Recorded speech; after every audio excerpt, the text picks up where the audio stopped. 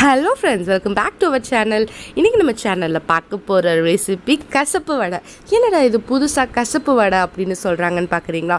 ரொம்பவே டேஸ்ட்டாக இருக்குங்க. பயப்படாதீங்க. கசப்பு வடை அப்படின்னா வாயில் லேசாக ஒரு கசப்பு இருக்கும், அவ்வளோதான். ரொம்ப ஈஸியாக செஞ்சிடலாம். வாங்க எப்படி செய்கிறதுன்னு பார்க்கலாம்.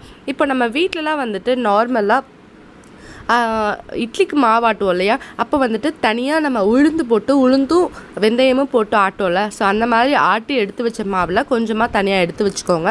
இதில் ஃப்ரிட்ஜில் ஒரு 6லேருந்து 8 மணி நேரம் வரையும் இருக்கட்டும். ஃப்ரிட்ஜுங்க, ஃப்ரீசர் கிடையாது. ஸோ ஃப்ரிட்ஜில் ஒரு 8 மணி நேரம் இருக்கட்டும். 8 மணி நேரம் ஊற வச்சதுக்கப்புறமா நம்ம வெளியில் எடுத்து வச்சிடலாம். வெளியில் எடுத்துட்டு ஒரு பேனில் அதை மாற்றிக்கோங்க. இது கூட 2 டேபிள் ஸ்பூன் வரைக்கும் நீங்கள் கடலை மாவை ஆட் பண்ணிக்கோங்க. ஏன்னு பார்த்தீங்கன்னா நம்மளோட உளுந்து மாவு கொஞ்சம் இலக்கம் கொடுத்துருக்கும். ஸோ அதை பேலன்ஸ் பண்ணுறதுக்காக 2 டேபிள் ஸ்பூன் அளவுக்கு நம்ம கடலை மாவை ஆட் பண்ணிக்கணும்.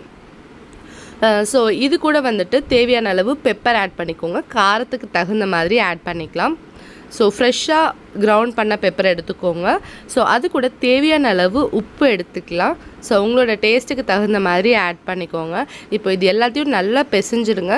பிசைஞ்சதுக்கு அப்புறமா நம்ம இன்னொரு இன்க்ரீடியண்ட் ஆட் பண்ணணும். நம்ம மாவு எந்த கன்சிஸ்டன்சியில் இருக்குதுன்றதை பொறுத்து. ஏன்னு பார்த்தீங்கன்னா நம்ம ஃப்ரிட்ஜில் வச்சுருக்கிறனால கொஞ்சம் நல்லா இலக்கம் கொடுத்துருக்கும் மாவு, அதனால. ஸோ இந்த அளவுக்கு நல்லா பிசைஞ்சதுக்கு அப்புறமா இதில் நான் பச்சரிசி மாவு சேர்த்துக்கிறேன். ஒரு 1லேருந்து 2 ஸ்பூன் வரைக்கும் நம்ம சேர்த்துக்கிட்டால் போதும். ஸோ இதை சேர்த்துட்டு நல்லா இந்த மாதிரி பிசைஞ்சு எடுத்து வச்சுக்கோங்க.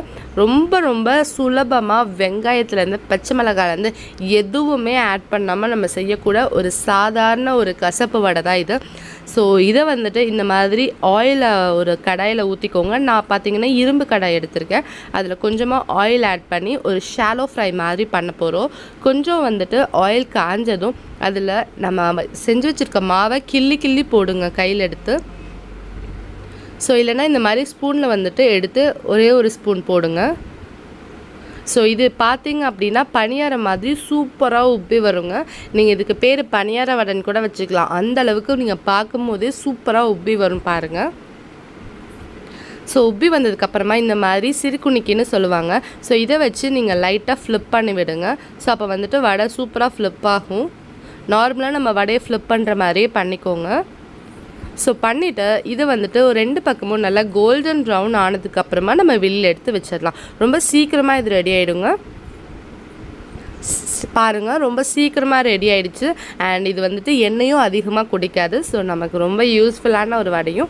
வெந்தயம் உடம்புக்கு குளிர்ச்சி, இந்த வெயிலுக்கு சூப்பரான ஒரு ரெசிபி அப்படின்னு கூட சொல்லலாம். கண்டிப்பாக உங்கள் வீட்டில் ட்ரை பண்ணி பார்த்துட்டு எப்படி இருந்துச்சுன்னு மறக்காமல் கமெண்ட்டில் சொல்லுங்கள். உங்களுக்கு இந்த வீடியோ பிடிச்சிருந்தா மறக்காமல் கீழே இருக்கக்கூடிய ரெட் கலர் பட்டனை கிளிக் பண்ணி சப்ஸ்கிரைப் பண்ணிக்கோங்க. So keep on smiling. Thank you very much வாட்சிங் திஸ் வீடியோ. பாய்.